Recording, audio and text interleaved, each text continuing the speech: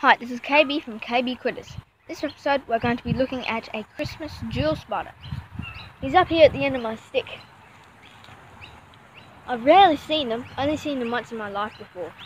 Can't see him very well here, so I'll go get him down and we'll have a better look inside. It looks like they're struggling to walk on the plate because the surface is quite slippery for them. They're having trouble getting around.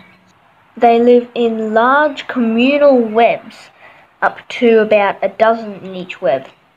It's funny though, last night I was talking about these and thinking how I'd only seen them once before in my life. And the very next morning I find one in a mock orange bush. That's pretty crazy. And I love their bright orange legs, they stand out quite a bit. They can also change the colour of their abdomen very quickly. Abdomen is their bum. Though I've never seen them change their colour. It's quite weird.